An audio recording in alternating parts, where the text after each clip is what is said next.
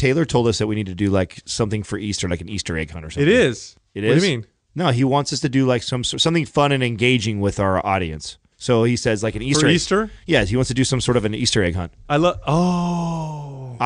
say we just let him run it and be in control of it because how are they going to get? What do you mean Easter egg hunt? How's that gonna work? I try to wrap my brain around it. I just don't have, and he's just like, no, don't you get it? And he's trying to explain it to me. I'm like, he's saying the Instagram page. Yeah. That's what he said. Yeah. He's going to go to. So there's going to be. So you know what Easter eggs are? Did you guys know this? Yeah, you did. I'm sure you did. I'm the fucking guy that never knows this shit. Easter eggs are like little hidden things on movies and video games, right? Yeah. Isn't that what that is? Yeah, that's what they call it. Yeah, and like there's whole channels like devoted to finding these little Easter eggs that you go back and you're like, oh wow, like the director or whoever put like all this imagery in the background so nobody would pick up on it. Here's a fun fact: Fight Club. You guys like Fight Club? Yeah, love it. Do you know that there's a lot of scenes where there's a flash of what's his name, Brad Pitt, that character he plays? Yeah, just flashes like very. So when you go back, you start to when you go back, it. you see it, and you're like, and you look back and like, oh fuck, there he is. It's like Memento. Yeah, that was another movie that's that a I crazy got for me. Yeah. Okay, so what's going on then? There's gonna be Easter egg hunt on our Instagram page. Yeah, so he's going to do on Mind Pump Media. So if you go to the Instagram Mind Pump Media, every day he said he's going to do like he's going to have 2 eggs, I guess, and he's going to give away stuff. So but they have to see it on the story in order to get it. So I don't know how it's the Instagram story. Yeah. The video one. Yeah, so you have to. And it's every day new eggs, or is it all on one day? No, every day he said he's going to do 2 different eggs. And he's going to surprise us and them, obviously everybody, with what is going to be in the Easter egg. And there's going to be, he's going to give away something like that. And he doesn't want to tell us because he says it'll be more natural for us to do it with him if he just says, listen, just trust me, we're going to give away some cool stuff. You know, it's funny. Like, I'm getting excited. I want to open these. What's this? I'm not even. What's this motherfucker doing? That's what I want to know. I'm like, ooh. Is he going to give away? It's so exciting. Chocolate. So every day leading up to Easter. What is it? Easter Day. I guess most people will. Yeah, Easter Day. Easter Sunday. Most people will be with their family. So he said starting on Thursday. So when this episode goes live, because this goes live today, right? Yeah. Thursday? Okay, so today, so it should be there now, right? So it should go there now. This is so funny because we're saying it before, right? So today, if you go on to the Instagram Mind Pump Media page, follow that page, and then watch the Insta story. The Insta story, a lot of people don't know this. All you got to do is click on the icon on the top left, and you'll see like a short video. I just learned how to use it the other day. He's so good. I'm so advanced. Yeah. So happy Easter. Good job, happy hunting for the Easter eggs. Look forward to. I'll be on there watching too. Hopefully, if he's smart because he works for us, he'll actually give me something too. So, otherwise, hand job. Yeah, yeah. I wonder how he's going to give that an Easter egg. He didn't like that comment. Yeah.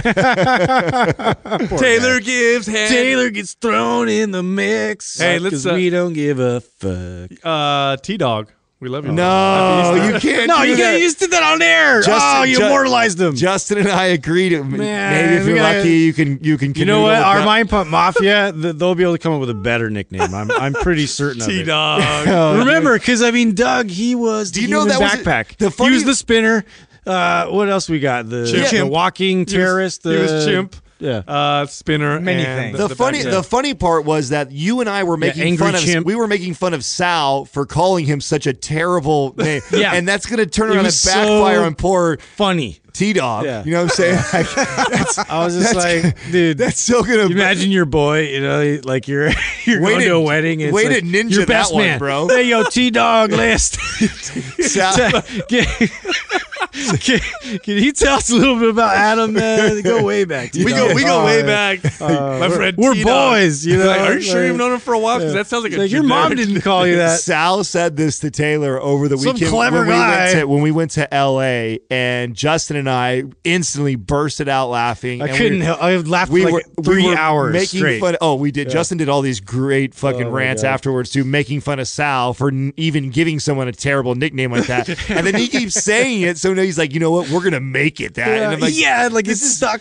Poor Taylor is going to have to man. suffer through this awful nickname that's Sal came up with. It's so old. It's like on a Seinfeld episode. So make sure that's who will actually be giving you guys Easter eggs. So make sure to thank T-Dog, guys. Thank T-Dog. Big ups to T-Dog. So Mind Pump Media, they go on the video part, right? My the homie Insta story, T-Dog. and look for the Easter eggs. Happy Easter. If you want to pump your body and expand your mind, there's only one place to go. Mind Pump with your hosts, Sal DiStefano, Adam Schaefer, and Justin Andrews. It's good. It's good. Hey, Dude, you know what's crazy right now? What's crazy right now? Well, it's not right now. Oh, But it's just crazy. Today, well, It's no, there's no time. It has to be crazy though. 'Cause Today's you when- can't say that word. This is why. This is weird, right? Unless So it literally today's is. Wednesday. When do we fly back into town? When do we get back into town? Sunday? Yeah, Sunday, right? yeah. What? Where So- are we? When we were in LA, Justin, remember? I Oh, yeah. still, everybody, God, everybody, you know what? I'm getting worse. The more people make fun of me I guess the about. Well, we're gonna talk about that subject. Steal, like- but I want you like to finish. STEAL. I want you to finish your thought. Fuck. Can you finish your Listen, Can you like finish I the just thought? stole your clothes. Stop. Keep going, and then we'll move on to something else. I still feel a little violated from Sunday, man. What do you mean? Whoa. The TSA, dude. That was Oh. that was different for me.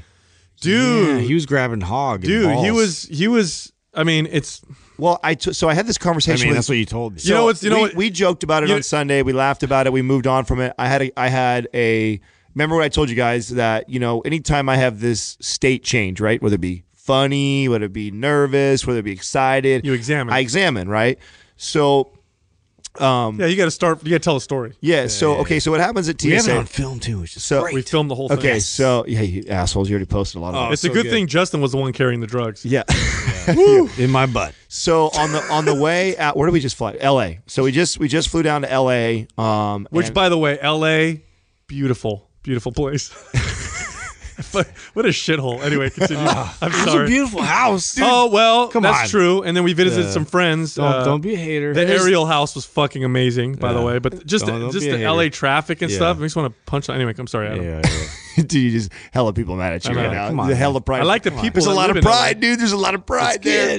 LA, man. So listen, Fuck so, around, man. so It's the Dodgers, baby. we fly down there. I lose my fucking ID, and so I happen to have You my. left it at the strip club the night before. That's right. Oh, So way to go, Dick. I'm about to talk about that one now. So I lose on the the bar stool. I lose my ID. We're on our way back. That's not a true story. Okay, we didn't leave the strip club. We didn't go to the strip club. But Come I, on, glad bro. you You covered ruined the yourself joke right when you there. do Damn that. Everybody knows we don't when we do got to that. start explaining ourselves, So, then, yeah, I didn't actually have drugs in my butt. Okay, yeah, let's start covering ourselves. It was a dildo. Yeah, come on. I Thank you. lose the ID at the airport, right? And we're flying back now. And luckily I still have my old ID and my gambling card. Which, by the way, you're very, very, very adorable and off. cherub-like in your picture of your old age. You look like He those, is so innocent. he looks in like that, those though. little baby angels that they, the cherubs. Do you have puka shells? no, I did not have. Oh, okay. Come I- on, bro. I feel like it was almost on Come that on, level. it wasn't a high school pic. He's got I like the wore- Bugle Boy shirt. Come You know on, what I'm saying? That's kind of what I saw. Get the fuck out of puka shell. Come on, I gotta come at you a I little haven't bit. worn puka Mine's shells even since I was worse, like bro. 6th or 7th Oh, grade. God, you guys saw mine, right? okay. Yeah, I'm like making this like I just shit face, you know. So because I had the old ID, I'm gonna try and like horrible. play it off like I don't know that I haven't lost it. I just want to go real quick and hope they don't say anything. She just confirms my name with my ticket, right?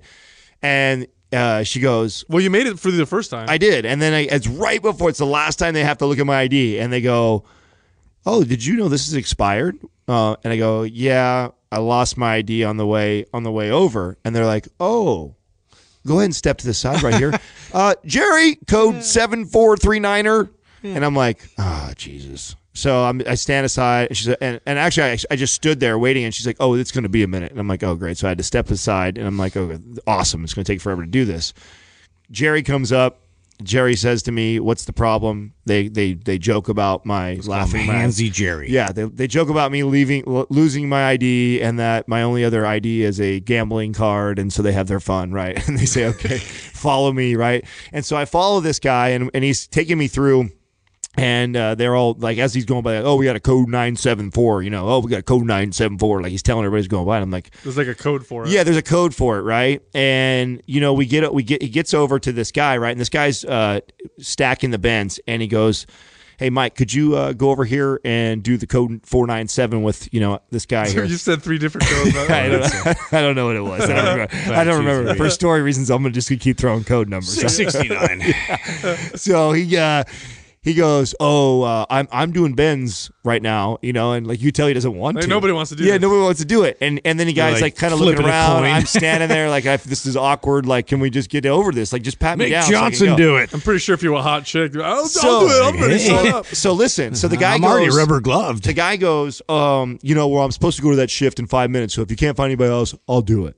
So the guy's like, yeah, well, can I just have you do it? I can't find anybody else. So he takes me over and he stands in front of me and then he has this long old spiel. Like it reminds me of like when with the rights, when the cop reads the rights. Miranda rights. Yeah, your Miranda rights, right? So when he reads your Miranda rights, he goes through this like long old thing. So he's like going through this long old, like, hey, I'm going to do this, that, blah, blah, blah. Are you okay? And then he stops. Are you okay with that? I'm going to do this. Are you okay with that? And I'm like, dude, just fucking pat me down. Like, I don't have a bomb. I don't have anything. Like, let's get out of here. Let's do this. I'm not being annoyed. I'm actually being playful with him. I'm laughing. We're joking. You guys were there, right? I was just kind of there was teasing some him, like, flirting there. yeah. I asked him afterwards if I needed to give him my phone number and shit. So I was having fun with the situation. But to be completely honest, I never had that before. I was always under the impression that when these moms that went crazy on the news and all these people that had this huge uproar, I thought it was the one that Doug gets always, Doug always gets pulled over, right? Because something his thing goes through the sensor. Yeah. They see his vest that looks like a bomb. And they always have to. It's got a bunch of the technical shove stuff a bunch of scanners over his. So they pull him to the side, they pat him down, and then he gets his stuff, right? Well, this is different. I didn't know this. I was always assuming this is that, extremely invasive. This is what I thought what the original pat down was, and I never really saw anybody do this. So I always thought, like, God, some of these people are kind of overreacting. Like, come on, like it's their job to pat you down. Give these poor kids a break. That's what they have to do. It's for our own safety, you guys. Why does everyone have to make a big ordeal about it? They're seeking attention. That was my way of thinking. I have to be honest. Until I got this. And I say I got this, like I feel like I got something right now. I feel like it's a lasting impression it was in your mind. So fucking invasive, dude. It was crazy. Like he literally takes and I know he takes the back of his hand, but he outlines my entire pecker and balls. Like I can feel him go over the vein. Like he actually like, and he the vein. Yeah, It's the main one. He took a horizontal pass 4 times, and then he took a vertical pass. So you're getting like a partial hand job. Yes. And vertical and horizontal. There's this uncomfortable feling that this partially feels good, and this is also really weird that this is happening to me publicly in front of a bunch of people. He lined you. And then he has to go all the way up on both sides to the point where he asked me to take my belt loops, hold your belt loops. So I had to give myself a wedgie. So he tells me to give myself a wedgie, basically, right? So I lift my pants all the way up, so they're now I see that mammal now toe. I got a camel toe going on, right? So it's just my junk's all pressed it's a moose up. Knuckle, camel toes for a girl. Whatever, you know what I mean. I said right? mammal. So I'm wedging the fuck out of Mammal myself, toe. and he goes and does the whole process again.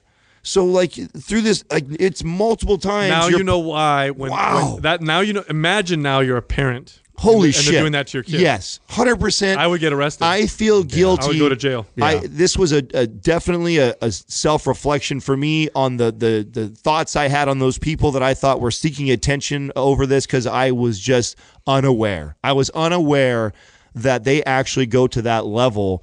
And I thought, if this was my girl, forget my 5-year-old daughter. He straight up hog wrestled you. My 5-year-old daughter, I'm liable to knock a motherfucker out, But I mean, even my girl, I'd be like uncomfortable watching her get touched like that aggressively right in front of me. It's a hot topic. It's been a hot topic for a while, because it's like everybody's like, oh, it's for our safety, but you got to be careful with that. It's for our safety, thing. Like when the NSA fucking wiretaps everyone without a warrant, without due process. They just wiretap anybody and everybody, whoever they want. And people are like, well, I have nothing to hide.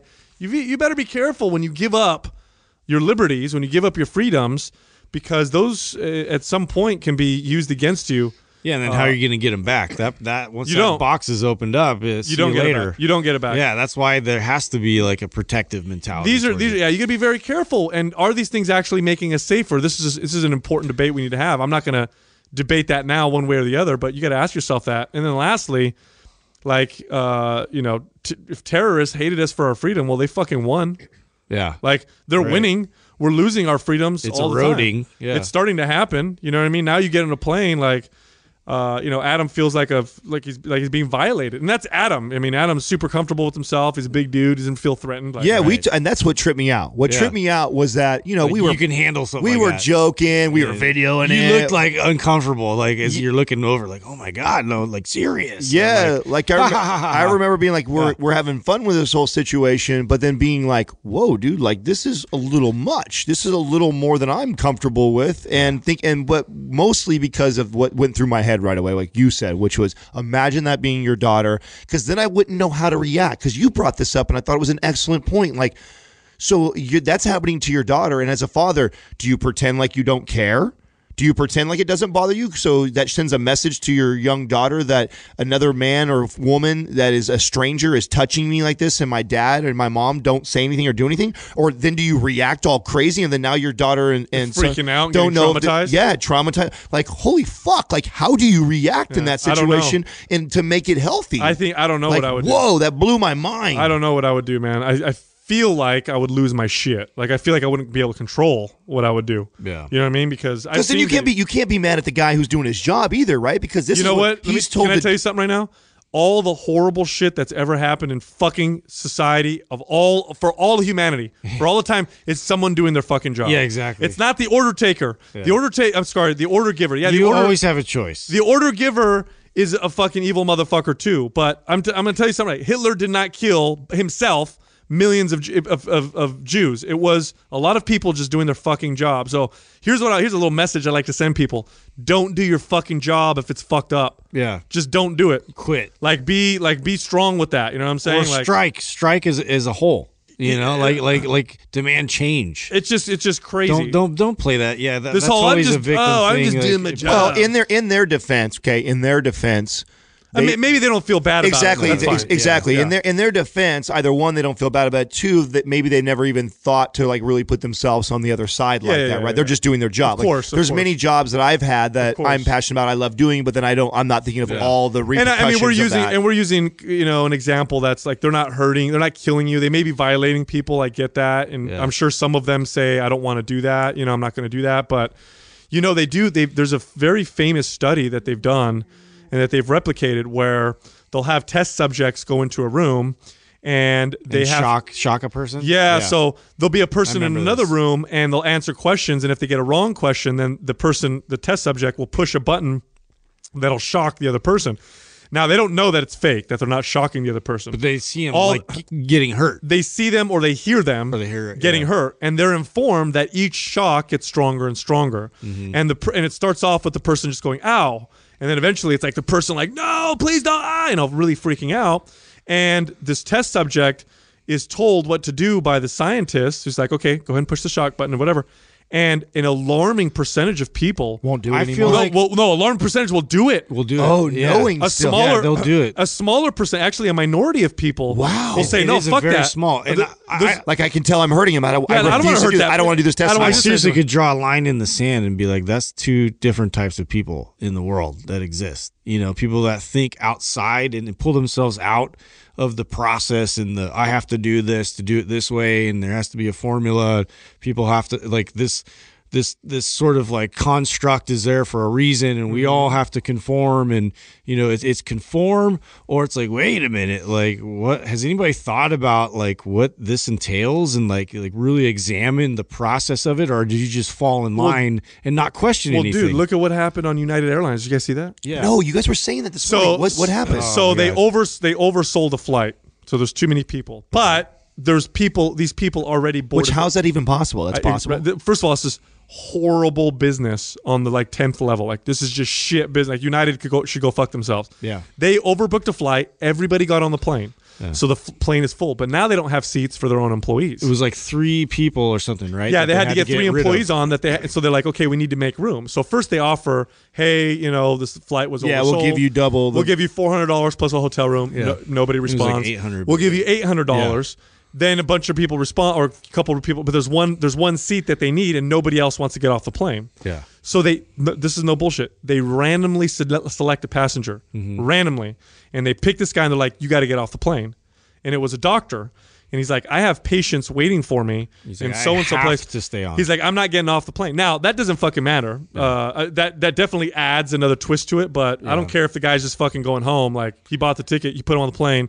Go fuck yourself. You guys made a big mistake. Your mistake, not his. So Bro, what happens? this guy doesn't want to get off. Doesn't want to get up. They Right. call the cops. Oh shit! Police go on the plane and airport police. physically assault this motherfucker. Like, drag him on like, his face. like basically rip him out of his chair. And What? passengers are screaming like, "You guys are hurting him! Stop!" Like they're screaming at the cops. Yeah. The cops, who are just doing their job, rip this dude off the plane. He's got a bloody lip, and they literally rip this mother like he's just on his back, and they rip him off the plane. Didn't he like run back in too? Well, Like, no, once he I got think free? I think afterwards they let him back on the plane. they let him back on. Which just goes like, what the fuck are you guys Yeah. thinking? Yeah. Just left. You should have just left him you there. understand that was wrong. Yeah, you know, like, but I would like to say, very happily that United Airlines today lost, I think, $1.4 billion. Whoa. in share value. Whoa. because of that. the incident. market responded. Boom. There you go, motherfuckers. Take that one. 1.4. Yeah, $1.4 billion. Holy shit! In market share, yeah, that's what happens, or dude.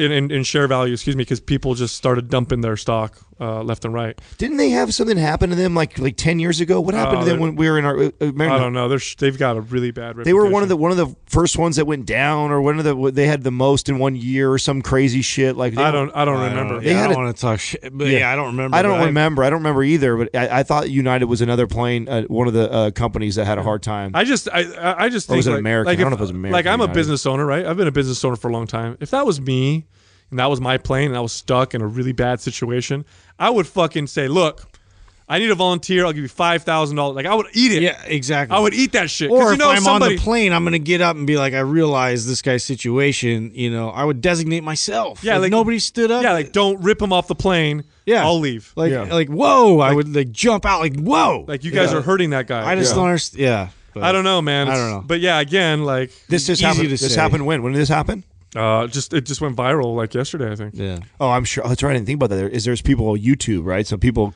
People were filming it on their phones, and it went fucking nuts. Oh, on you have to social put it in the show notes, Doug. You just put a. I'm serious. Like, I want to see it. I haven't seen Yeah. this yet. If there was It's footage- disturbing, dude. Is it really that bad? Well, it's just fucking stupid. Like, what are you guys just, doing, like, man? Get pissed off. I can understand ripping someone off is like being like. Well, now you know, there's the violent. other question. You were talking about like standing up. How many people stood up to make sure they got it on YouTube, and how many know. people Everyone actually just stood filming. up?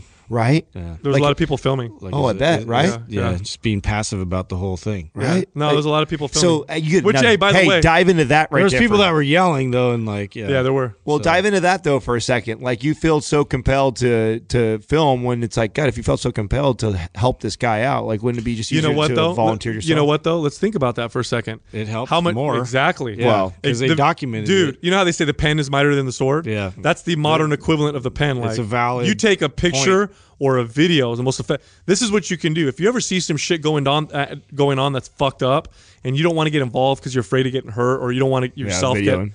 Just videotape that shit, post it, Post and let it it go right viral. away. Yeah. That shit changes things very quickly. It does. So whoever took videos of that shit, congratulations. It's a great check on authority like Good for that. you. Didn't for they? sure. Aren't they going to do the cops wearing the glasses? Hadn't they already implemented that, like in L.A. or something? Oh, the like that? body cams. Yeah, the body cams where there's a camera I on know them like some. 24/7. I know some police departments are doing it. It also, hey, by the way, it also protects the cops. Yeah. Don't get Yeah. me wrong. There's a lot of, you know, how many times cops deal with, probably most of the time, deal with assholes who lie and say, oh, he was being, excessively, excessive force or whatever. And it's reality. It's the purpose. Well, so that's the shitty part. So when I talk to my buddies that are cops, they'll tell you that that's more often than the other Oh, side. I would bet- it's I would bet my very house on rare it, the of guy who course. gets dragged off and it's crazy. Like, that's a one-off, and you know that cops all over the country right now cringe because they're like, great. Now you make us look like this one guy makes us all look this way. This is just, you're just making it an uphill battle for us because they're starting to fire back. They're starting to fire back because you're seeing more cops, police departments have these cameras, and they're starting to release these films. Like, look what this perp Yeah, did to this cop, right. and look and look how this cop helped this person. It's just going to be it's good. I like this. It's like a war of whatever. Let's see. Well, all it's a this war stuff. of transparency. Yeah, let's That's, all- I mean, which I think we're all for. I You mean, got to check both ends. this is what we talked to Tom Bilyeu off air when he came by the house was in the throat and this whole the future of everybody's business will be like those that are the most transparent. Like, transparency is going to be huge, and so many people are afraid of that because in marketing, it's all about tricking and manipulating. And so that's how we've made money for so long. But those ways are changing now. Like good. To the point, even where we talked to like Taylor, right? And when he advises us, there's certain things that we're like, oh, we should shoot it nicer to this. He's like, you know what? Honestly, it's not worth the time that it would take for you guys to create this. I mean, people will just appreciate the realism of just shooting that clip the way it is and everything because transparency is king right now. And a lot of people are afraid to do that, but we'll have to do that in the future. I love it. Regulator. Bring on the birds. Bring the freedom bird. Freedom bird. Step right up, all you bearded men and all you bearded ladies. This quad is brought to you by Big Top Beard Company, whose all-natural beard oil products not only make your beard smell amazing, but feel amazing too. Their organic essential oil blends transport you to manly places like the mountains, the desert, the sea, and beyond, all while encouraging a lot of beard nuzzling to boot. Buy it for yourself or as a gift for that special bearded someone at BigTopBeardCompany.com.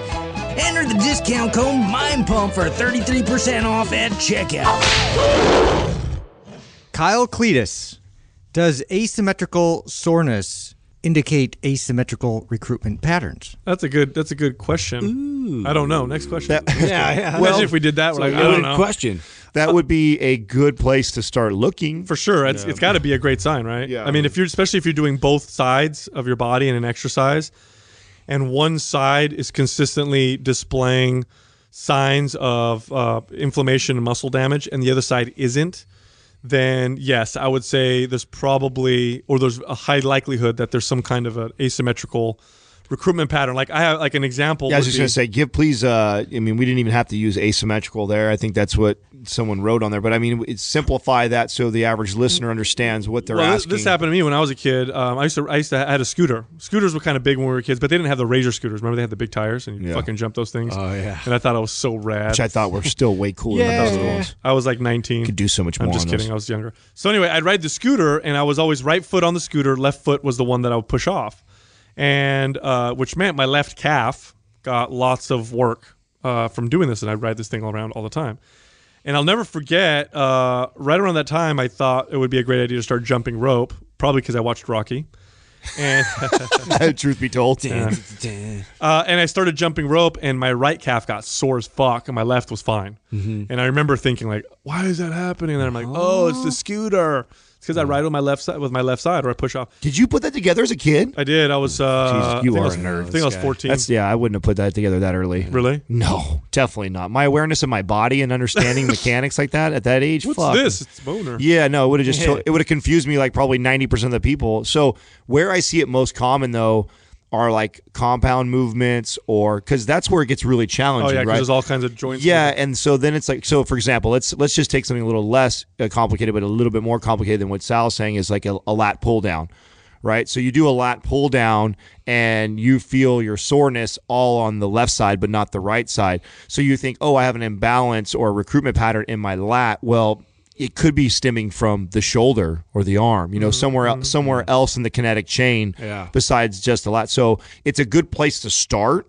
It's not a 100% accurate, like, oh, I have this bad recruitment pattern. You might be able to activate the lats pretty well, but what's happening, there's some sort of dysfunction in the shoulder or somewhere else. What's good is it'll kind of lead you down the path of like really assessing your day-to-day habits and like your patterns. So once you can kind of really pay attention to that, not just what you do in your workouts, but like all day long, like how many times am I using my right hand to pick things up, to move forward, which foot am I stepping with predominantly, or if I go to jump, which foot do I place in front of the other, or all these things. Think about chronically how long, of a period, like years of doing these same types of movements would contribute to now a quote unquote balanced sort of a situation where I'm trying to I had a client who couldn't feel one side of, I think it was her left glute. Like we would do exercises and glutes was one of her targets. Oh, that's really common. And she'd like, I can feel my right glute firing, but I can't feel my left glute firing.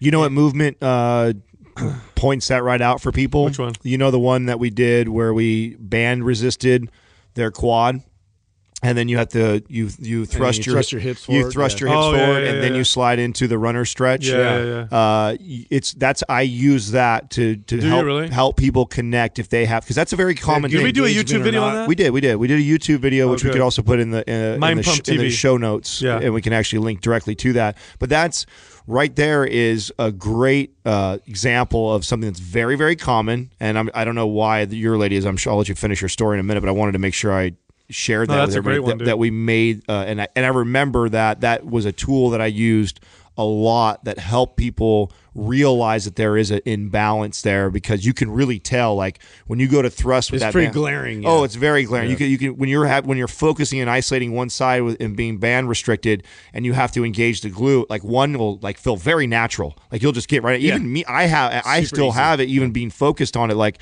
because it's really we always like kick our hip to the side, or when you drive, you're very rarely squared up. You're kind of shifted. So Well, another way to see that too is if you use like a bike and you get off the seat, and if you constantly like are sitting, and you'll notice like the seat will tilt to one direction, and you just see like where you're really striking the hardest too, Right. that way. It's interesting. Well, so with this client that I had, what I did was I couldn't figure it out because everything looked good. Her squats look good, lunges look good, even her toe touches look good. Hip thrust, like I was like, what the fuck? Why doesn't she feel this glute? I'm thinking, is there nerve damage? And I'm going all these different ways. And then I had her take her shoes off, and I noticed that, so let's say it was her left glute, her left big toe would come off the floor a little bit when she would squat. And boom, right there, I could see that there was a change in the recruitment pattern in that whole kinetic chain that she was feeling in her glute. So then I had her ground her right toe into the floor while maintaining good ankle stability and start doing toe touches with that. And little by little by little, we were able to gain some connection to that glute. But, you know, Justin made a comment about how long it takes to change these patterns. oh yeah. Let me tell you, man, there's just no exaggeration. Like I'm doing it. I'm still doing it. It's been about 8 months, maybe 7 or 8 months for me now, where I have not lifted with a belt or with squat shoes. And I still will not go as heavy as I know I can go on my exercises, because on certain exercises like my deadlifts, because the second I go a little heavier, I can lift the weight. It's no problem. But boom, there goes my old recruitment pattern, kicks right back in. Yep. So I got to back off. It's hardwired. You're fighting against hardwired, and you're trying to reprogram that. It takes a long time. It takes a while. And so like now I'm doing double overhand hook grip. I'm not wearing a belt when I'm deadlifting. I'm watching my feet. And I don't think I've gone heavier than, I think 450 was the heaviest I've gone recently. I've gone up to 500, but boom, there's my imbalances. 450 I was okay at. I don't even like going above 400 pounds. I'm somebody who was deadlifting in the mid fives, and it's like you have to like learn the exercise all over again. Yeah. It can be very frustrating. But I will say a positive on that is not only have I not lost muscle, so it's not like I've lost muscle or performance.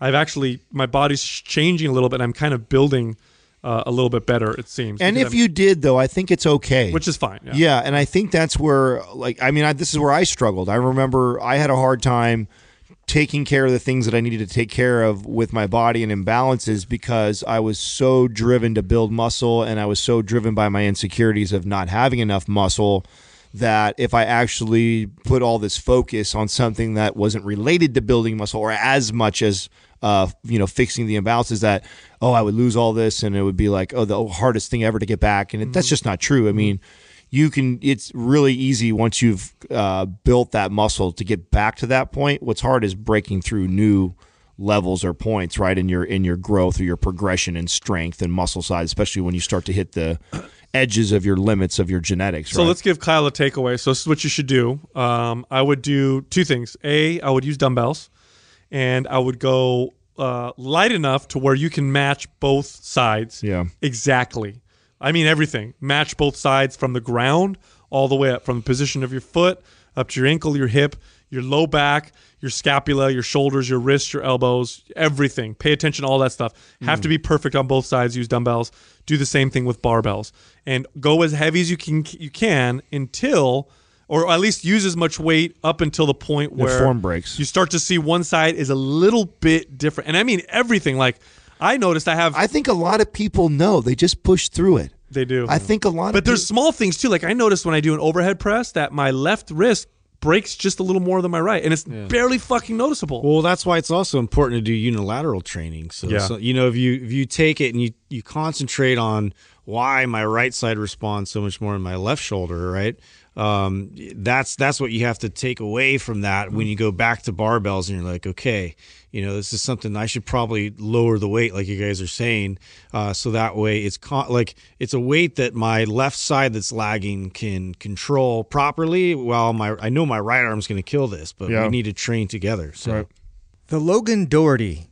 How do you see virtual reality tech and artificial intelligence impacting the fitness industry and Mind Pump? Oh, wow. That's Justin Well, loves I that think shit. I love this kind of stuff. I think impacting the fitness industry and Mind Pump are almost the same thing, right? Because we're part of the fitness industry, and it's going to, no matter what. We've moved in the digital space. I mean, don't kid yourself. Like we see a lot of opportunity utilizing tech and the way that we can reach more people. I think that's been the biggest explosion that's positive, right? So it's been able to give people a way louder voice and connect you to way more people. So that way, there is a way now for people that really know their stuff and are sending the right message for the to get more exposure if they tap into it correctly. And so as far as like VR and I mean, that's kind of an interesting thing in AI. Obviously, to me, those sound so far away, but I mean, they're already making massive improvements on them. Dude, Well, 10, let's- 15 years from Well, now. let's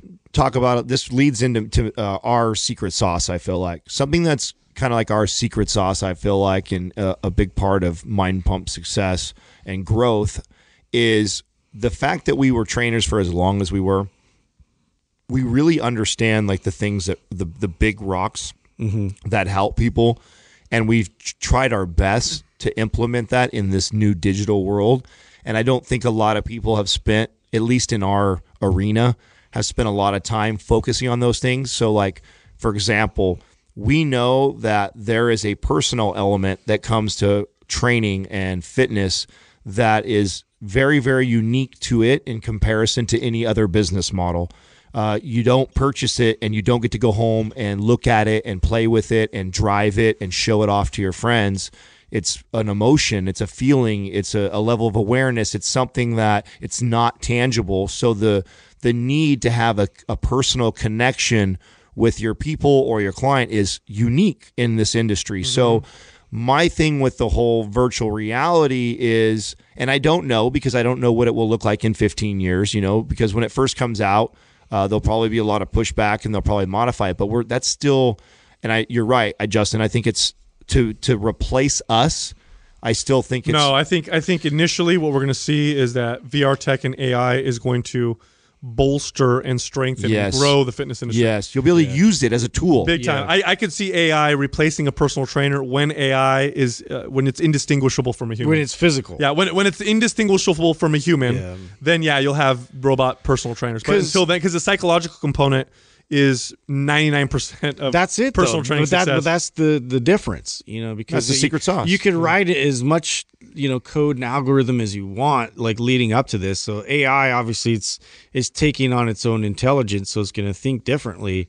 So it'd be interesting. Like who knows? Like AI itself is so unpredictable. Like who really knows what that looks like? It's such a thing that's like people talk about it with certainties, but to me, it's just like. I think it's going to be a lot different than we even think it is. Well, it's fun to speculate, right? Yeah. It's fun to speculate and try and figure out. I really like what you said, Sal, as I see it as a tool. I see it as it complementing what we're doing. Like, I would love to have some ridiculously smart AI as an assistant to us who, like, we could totally program or create like all the frequently asked questions, right? That we can just boom, boom, boom, help so many more people that way on the real easy stuff. And then maybe more the digging deeper and diving more into the psychological side, which requires a person and this ability to... And the creative thought process. Yes. I think that's the biggest distinguishing factor, because you can like pay attention to patterns all day long, but that only tells you so much. Like there's a creative element to humans that's unique. I think in order to create real artificial intelligence, we have to understand how the brain works and the mind works, and we don't. We're not even close. Yeah, that's why I feel like this is so far. But I'll say that here's what I think. Well, and we know too with the whole gut influencing that. I mean, that could That's turn. what I'm saying. Talk about a rabbit hole. The You know more what I'm it's saying? there's so many things. Yeah, No, it's like that law, like Rob Wolf was telling us about. Remember that is like the more you know, the more you realize, the more you don't know. realize. Yeah, but it's like there's an actual graph for it. Yeah. Dunbar's equation. Or I think so. Like that. So here's what I think with virtual reality in the more immediate future. I see when virtual reality is really good to where you can project yourself in someone else's living room as a 3D image. Yeah. I could see group training and personal training explode. You already see that right now with television and being able to live stream. Yeah, so you can now I can join a class virtually in my living room. So I mean, there's going to be ways that we'll be able to infiltrate that in-home market like crazy. I think online coaching will explode. Yeah. Like if let's say you want to train with someone over you're in another part of the country or whatever, they could appear in your living room or in the gym with you, show you, techniques and exercises.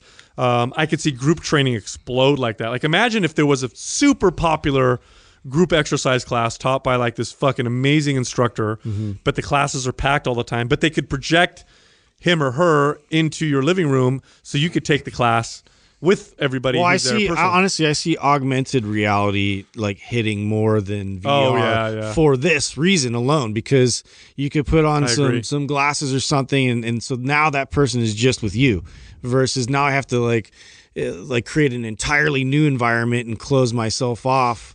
And then experience this with this trainer in a virtual world. It's like, keep me in the real world, but now bring this person, right into my living room. Yeah, I can see that.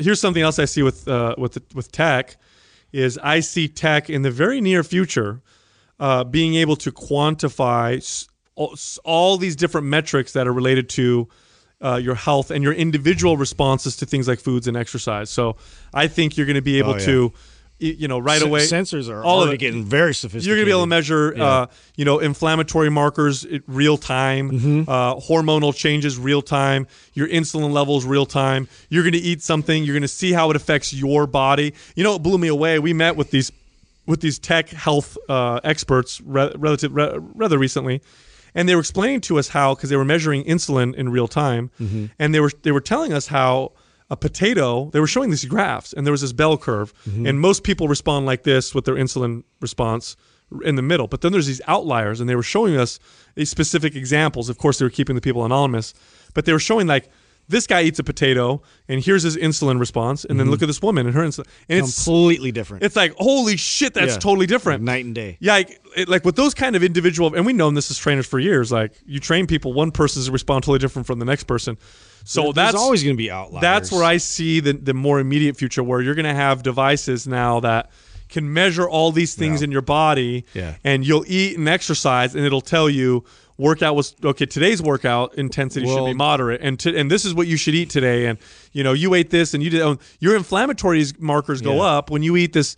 These foods, even though they're supposed to be healthy, but for you they're not. If you want my honest opinion, it's exactly that. The future of fitness is going to definitely steer more into the automated, like the sensor type response. So if I'm picking up a weight, it already knows how much it is, how many times you moved it.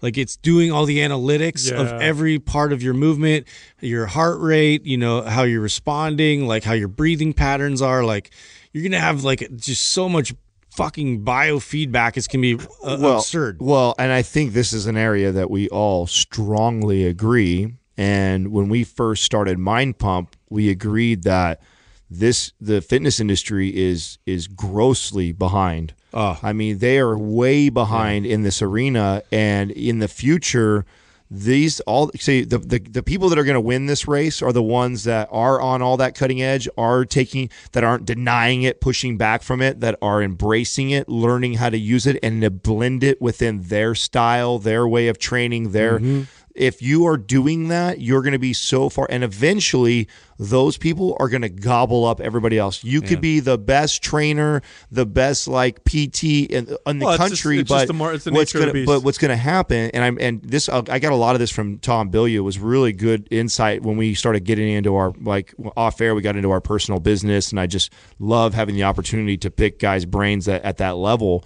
And, you know, he really sees it as the future is anything that could be free will be free. Like, so if you have the ability to share your knowledge, give all this stuff virtually online without you sucking your time. I mean, look at the amount of good information people can have from us now for nothing. Or anybody. I'm just going on the internet. Yeah, well, exactly. And so it's going to be who can give the most free information the best.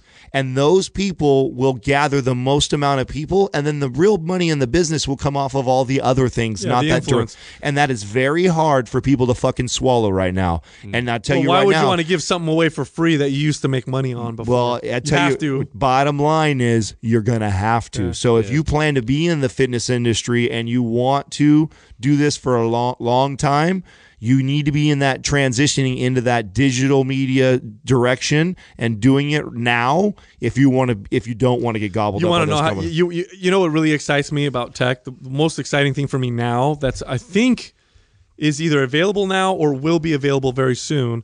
There's a device that actually will scan food. And I can't remember how it works. It has to do with, I think it shoots some kind of spectrometer. Yeah, it shoots a laser at it, and then the way that the laser refracts or whatever, it can tell you what's in your food. Yeah, so mineral content, all that. I'll scan a food. It'll tell me vitamins, minerals, fat, protein, carbs. It'll tell me pesticides, that's going to be herbicides. in your phone before you know it. Oh, it'll be like pesticides, herbicides, toxins. Like, let's reflect for a second. Like, labels can suck my dick. They're gone. Yeah, food, exactly. FDA, food companies. Nobody's gonna care. Nobody's gonna care about the FDA. Nobody's gonna care about any of that shit. You won't need it because you'll be able to look yourself. In fact, you won't need some certified person policing, governing something because you can govern it yourself by the click of a button on your phone. You want to talk about a disrupting technology? Fucking A. Imagine this. Well, that being said, how hard is it going to get passed and get pushed through? Oh, there's no regulations against it. You can't. That's the beautiful thing about tech is it advances faster than bureaucrats can legislate. But here's what I love that I think is beautiful. Get them. Think about this. We had to get to that point that we weren't there 10 years ago. No, now it's there. Yeah. That's how Uber exists, right? Yeah. But like, think about it. Like, there's an old lady and she makes the best Mexican food. Well, now she can fucking cook it and not worry about having to be regulated because you can go over there and you can scan it yourself and see, oh, it's clean, healthy, and I can eat. Yeah. Like, all those scare tactics, gone. Yeah, like I'm excited about that. Gone. And for me, and it opens up opportunity too. So you don't have to like go through all this whole process to open up a restaurant. And, like, you just have people over that want to eat your food. Think about supplement. It's probably going to be way better. Think about supplement companies are fucked because you're going to scan the protein and be like, your label is wrong. Yeah, you have all this shit in it. Yeah. This is all soy, motherfucker. Yeah, I can't wait. I can't wait. They're shaking in their boots. Oh, good. Shake. Sarah Bixo. What is your thoughts on training with adrenal fatigue? This is coming up for me more and more and more because I've opened myself up to some online coaching. Of course, and we definitely I'm getting a lot of these an onslaught of that one. Oh man, I'm getting a lot of these people who used to compete in bikini or bodybuilding or physique or whatever. And they're in this category. How similar is this to metabolic damage? I think it's the same. Kind of the same thing. I think it's similar, or if not the same. It's the name they're giving it right now. Like, because right now, and that's what because I've heard both of them. We have to preface with that. Very much like the same. We have to preface with that also is that it's not. It's by the medical community. You know, it's metabolic. Not recognized. Yeah, metabolic damage or. No, it's not recognized yet, but it will be. Yeah. I'll bet my house on it. I tell you. So adrenal fatigue. These are symptoms of like fatigue, low energy, low motivation, maybe depression, issues with sleep, cold, hot sweats. Like, this is your burnt out body, okay? And it happens from, there's many, many causes, but a lot of it resides in over application of stress, not getting enough sleep, and poor nutrition. This goes also hand in hand with what's the word? Leaky gut syndrome. Leaky gut syndrome and adrenal fatigue tend to go hand in hand, and rarely will you find one without the other. Leaky gut syndrome is when your gut is inflamed and it becomes permeable, more permeable than it normally is, And so the foods that you normally eat leak through the gut wall and get into your bloodstream, and then your body sees these things that are leaking through as foreign invaders, and they create antibodies to them. And some foods are more prone to being recognized as invaders than other foods. Gluten is definitely one of them. And I have yet, and I'm not saying this is true for everybody, but I have yet to have somebody who I think has real adrenal fatigue who didn't benefit from eliminating gluten. Eliminating gluten for people who are truly in adrenal fatigue, so far for me, seems to be a home run every single time. Seems to be like, oh wow, this was a big change. Interesting. As far as training on adrenal fatigue, you are trying to balance your body out and optimize your body. So think of your training in that sense. So I'm training a client right now who I think has adrenal fatigue, and she's asking me, what should I do on my day off today? Like, I want to do cardio. I want to do HIIT cardio.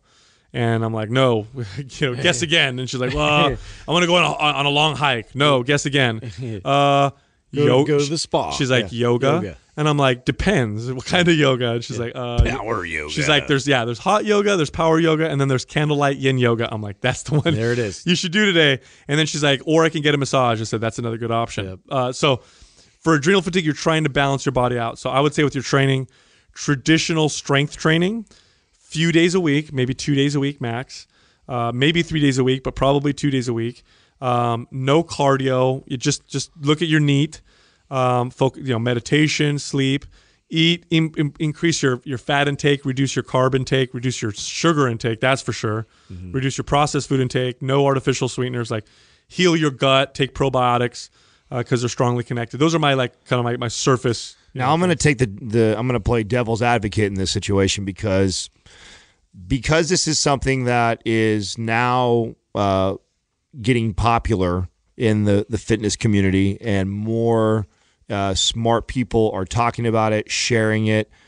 Now I also already see the pendulum swinging on this, where people turn it into an identity. Yes, a lot of people want to go, oh my God, this is why I'm not losing weight. Yeah, it's like a symptom they've been waiting for. Yeah, exactly. I've been waiting for someone to tell me why, because I know that I'm not eating that much, and I'm working hard, and I should be losing way more weight. And so I just want to tell everybody this real quick, that it's way more rare than you think it is, okay? It's actually, someone who truly has metabolic damage is less common than you think.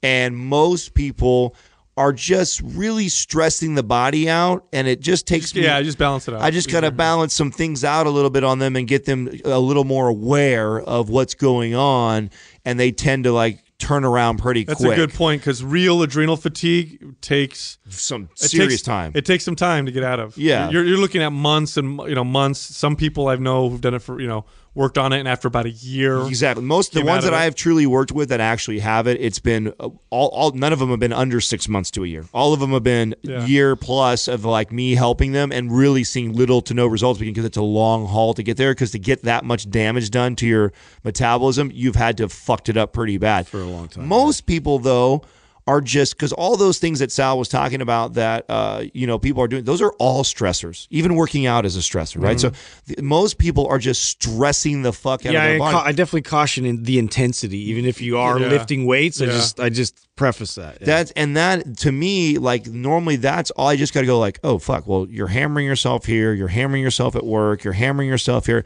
Let's actually just let's do a couple things that actually help that or complement that, instead of adding more to it. And normally when they go to a trainer, they're desperate, and they've already tried so much stuff, and they're trying everything right now, and now they're looking for you to give them even more stuff to do, and they're willing to pay for it. And it's actually, we're going to cut out a lot of this stuff, and we're just going to take one or two little things that I want you to hone in on and connect to and figure out how that affects the way you feel, the way you move, your energy, your strength, all that stuff.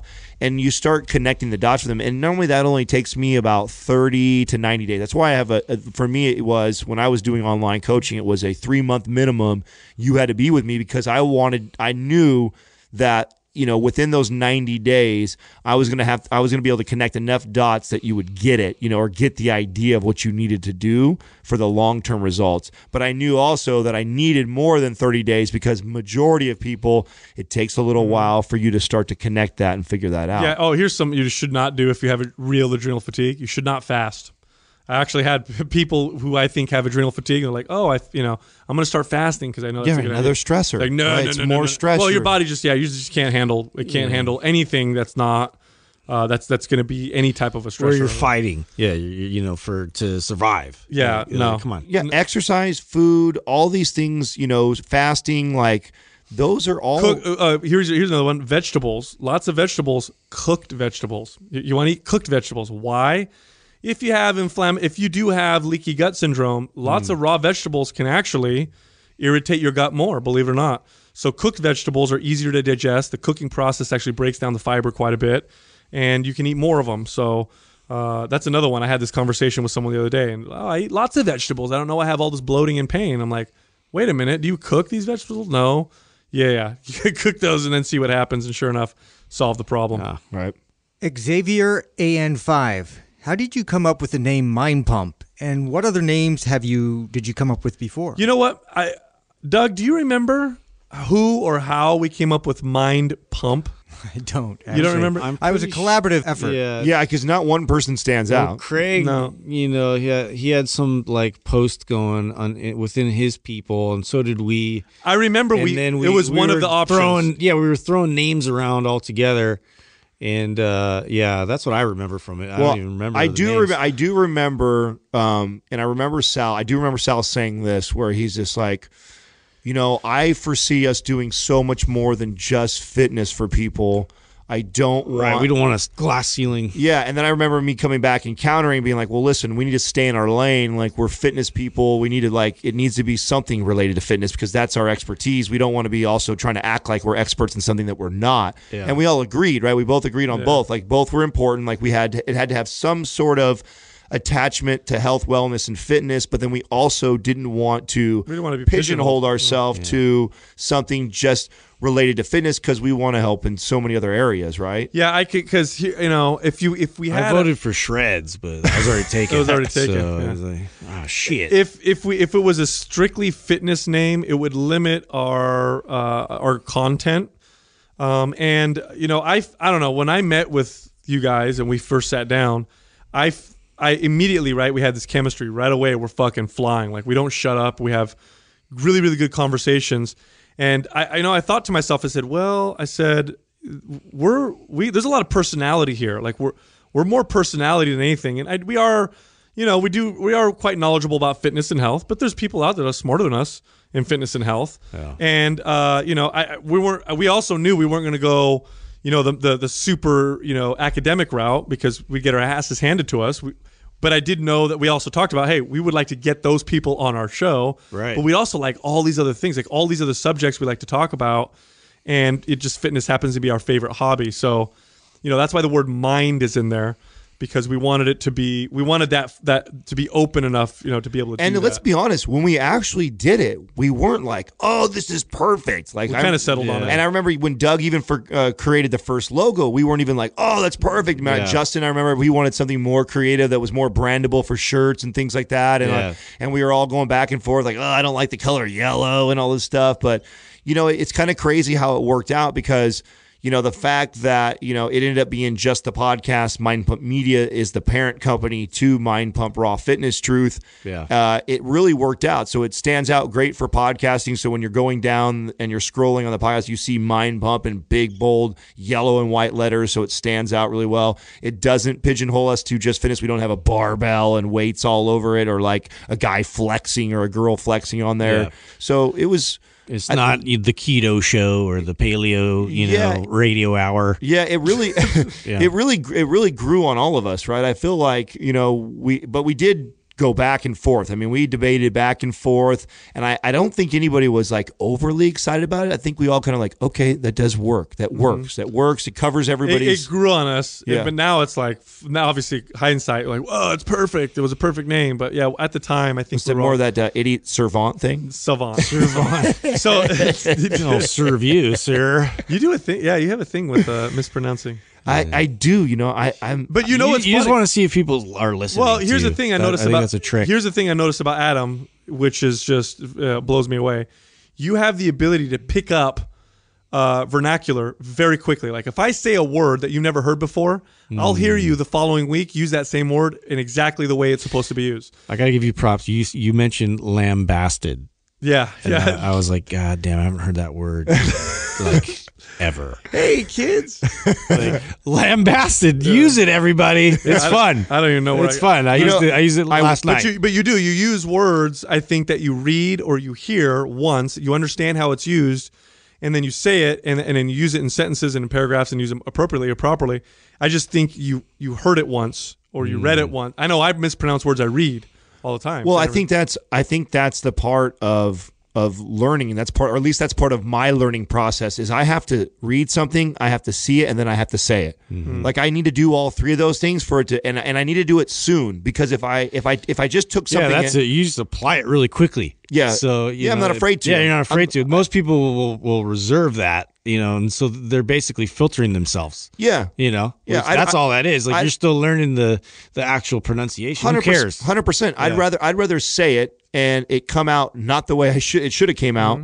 But that's how I learn, right? So that's how to me, and that fear of, I think that holds a lot of people back because they're so afraid. Totally. I'm not going to say this right, or it's going to sound They're wrong. worried about the backlash. Or they're questioning it. Ooh, I might be wrong for once. or Everybody's so afraid of being wrong. Do you pronounce it this? I have the zero fucks. Like I'm going to say it because I know it fits somewhere there, right? I'm going to keep going, and then I'm sure somebody will make fun of me later. It's interesting. That only happened a handful of times. I noticed that because so this brings up like kind of a conversation, like one of our old videos on Indian clubs. Like, so I learned Indian clubs from one of my buddies that's a trainer, and another buddy of mine that was a trainer that like went to these different conferences and all this kind of stuff. And so I was taught a specific way, and I realized that like me then now taking this, I didn't fact check them. I didn't fact check them on it, and like so I wasn't like super versed or proficient, and I'm not like professing that I'm like super proficient in Indian clubs or kettlebells or anything like that, but I do know enough, to sort of relay, to help others. Relay the information. You know enough to know that you know more than the majority, and you sharing that and is I more share it, but I'm not powerful afraid. and helpful. And here's the thing, like, so I was wrong on a certain part of the grips in the way that I didn't twist my body back and get some transverse planar movement to attach to that. And I was like thinking about like, oh, that's a good point. I do it this way because I can. That's not necessarily the right, thing. Like you want to teach it the way that you want everybody to do it, right? So, but anyway, so I just checked myself before getting angry. I'm like, okay, well, I'll do my research. I'll see, critically examine this and look, and sure enough, I was wrong. So that being said, like, for my response to it is like, okay, cool. Like, I learned something. Yeah. I just learned something. And guess what? That's like one of the first times where somebody had checked, because I got an ego, when somebody comes at me, and so I'll be more reserved with it and be like, oh no, I'm going to be wrong. Yeah. But I just recently noticed that whole state has changed for me. Yeah, dude, I was really impressed because it was actually a YouTube channel, and somebody commented, and they said you were doing something wrong, and normally, your response would be to fucking fire back. It's our channel, right? We got the power. We'll say. But no, Justin went and did his research. The guy was right. Invited the guy to come down. He's probably going to come down and show us. I hope he does. Show us some shit. I want to learn from him. Like how awesome is that? Number one. Yeah. For Justin to do that, and how awesome is that now you're able to you learn that process and you just grow from it. But Adam, back to your when you mispronounce words or whatever. I know what I would consider you, but I want to hear from your mouth. Do you consider yourself a communicator? Would you say that that's one of the things you love doing the most? Yeah, I like to communicate. Yeah, I think so. Like a true communicator, you value and you love words. You love words. You love new words. And I'm the same way. I love words because different words that mean the same thing can also mean a little bit different, so you can be more specific. Absolutely. And more descriptive with the new word. And words are they're fun and awesome. You know, I used to actually write down, my girlfriend did the same thing. I actually used to write down my words that I would hear and be like, oh, I like that word. And I'd write it down because I just liked the way it looked and the way it sounded. And I think people who like to communicate tend to do that. And we probably, you know, I do the same thing. I think we probably have a higher propensity to mispronounce words because we're saying it for the first time, because we heard it for the first time. And if people don't correct us, we just keep saying it that way until somebody says something. Yeah. Well, I think too, when you're, I personally love it. So. well, we're also, You just go to the library and read it. Dude, it gives people character though. Like Well- otherwise, everybody sounds so robotic that has held back for years, and then now they're regurgitating everything out the proper way. well, you know? also got to remember too that, you're so proper. especially when you're talking about Sal and I, is because Justin, you has the most formal education. I'm self-taught for the most part. Yeah. I mean, now that I'm 35 years old, I've spent more time of my life teaching myself than I ever have from a teacher, a mentor, anybody else. And so part of it, you get a little bit of a, which I don't mind sharing because we are the raw truth. And that's one of the things I think that's mind pumped in true fashion here is like, that's part of my learning process, right? And I'm not afraid of it. I'm not afraid to embrace it and own it. Like, I'm gonna get it out there because I know that happens to me 2 or 3 times because I'm using it and I'm applying it because I just learned it 2 or 3 days before. I know that, but in due time, it's going to flow like everything else does, and then I'll be that much better of a communicator. Yeah. Now you just people get to see that process because we're not refined, because I didn't have 8, 12 plus years of formal education where I was taking tests on it, learning over, memorizing it, and then come out and then I'm like, okay, I'm only going to present you what I know. Well, no, that's not how I'm going to go. I'm going to fucking present you everything that I know, and then as I learn it, I'm going to present it to you right away because 1, I feel like a lot of people can benefit, and then 2, that's how I learn. I actually had a client give me it's like one of the greatest compliments ever. It was a surgeon that I trained. I used to train some really, really smart people, and I loved it because while I was training them, I was just learning the whole time. So I felt like I was actually getting more out of the training than they were from my perspective. But anyhow, I don't remember what word it was, but I was talking about something, and I said a word, and he kind of looked at me and smirked, and we ended up becoming good friends. He smirked a little bit, and he goes, "You like to read a lot, don't you?" And I'm like, huh? I'm like, well, why do you say that? And he goes, the way you pronounce that word. He goes, that's not how most people pronounce it.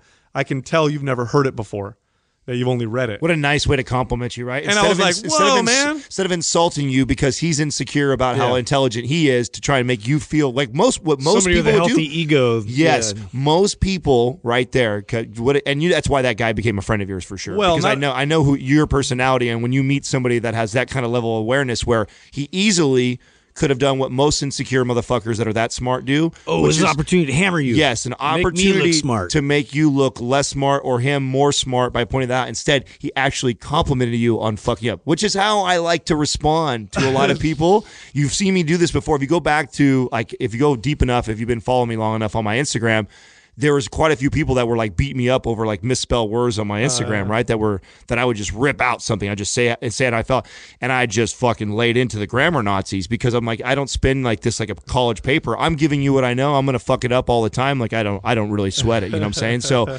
I feel like when you meet, that shows a lot of insecurities on the people that find the need to point it out. There's a way to deliver that. That's how you deliver information like that. Yeah. Well, there's a pretentiousness that exists when you get into academia that's real, and it's people that they start to divide the salespeople, quote unquotes, with the people that are of academic knowledge. You know, there's been a long. I did all of I paid good money to get all this academic work, and fuck, these guys are making more money than me. Dude, I'm the one withholding the knowledge. You don't know. I don't think you realize how hard you hit the nail on the head. Obviously, a lot of people learn and get formal education because they love to learn. But there's some people that like to learn because it makes them feel superior. Absolutely. But what you're talking about right now is a long-lasting tradition. You know that academia, people at the highest education levels for long, like thousands of years, hated the merchants. You guys know this, right? Like the people who were in the churches, the nobles, the ones who read the books, the whatever.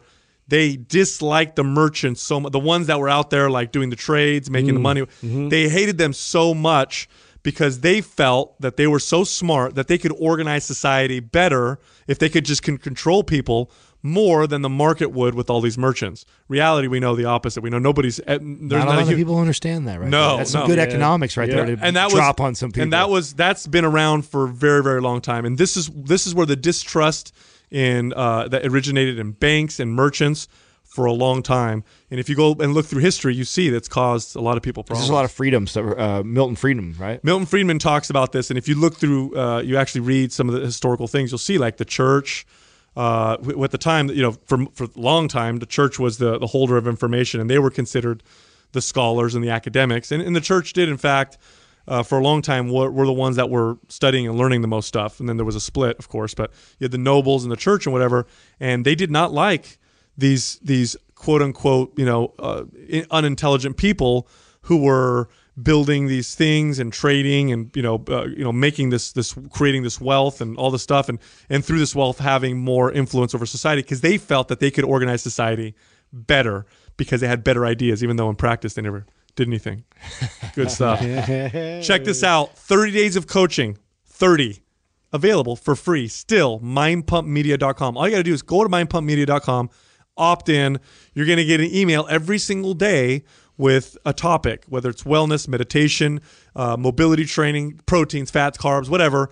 You're going to learn in depth about those subjects. We're going to give you some hard-hitting facts, some cool stuff, and we're going to back it up with studies that we are going to provide for you. It's for free, mindpumpmedia.com. Also, if you like to ask questions and you like your questions answered, the best place to do it is at Mind Pump Radio on Instagram.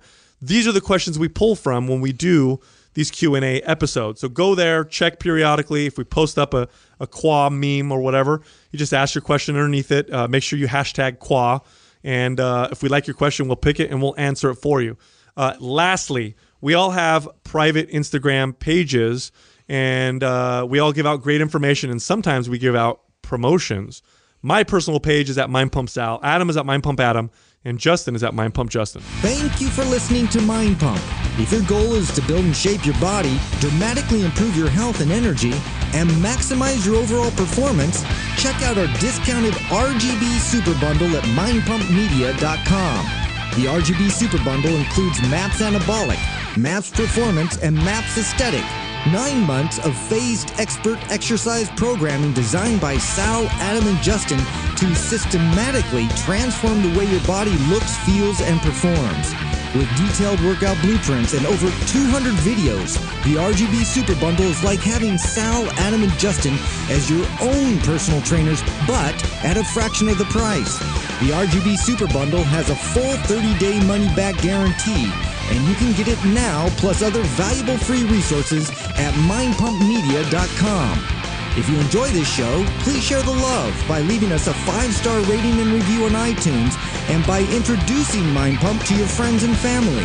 We thank you for your support, and until next time, this is Mind Pump.